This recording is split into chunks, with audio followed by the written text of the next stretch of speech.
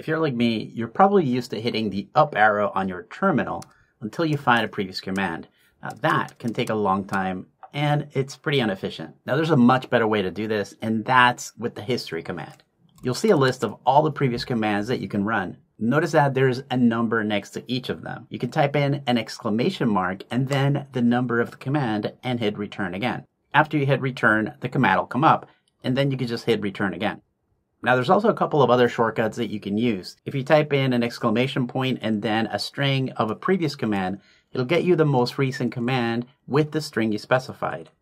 If for some reason you want to clear the history, you can issue a history -c command. Just like with everything else in Linux, there's a lot of other options that you can use. So check it out.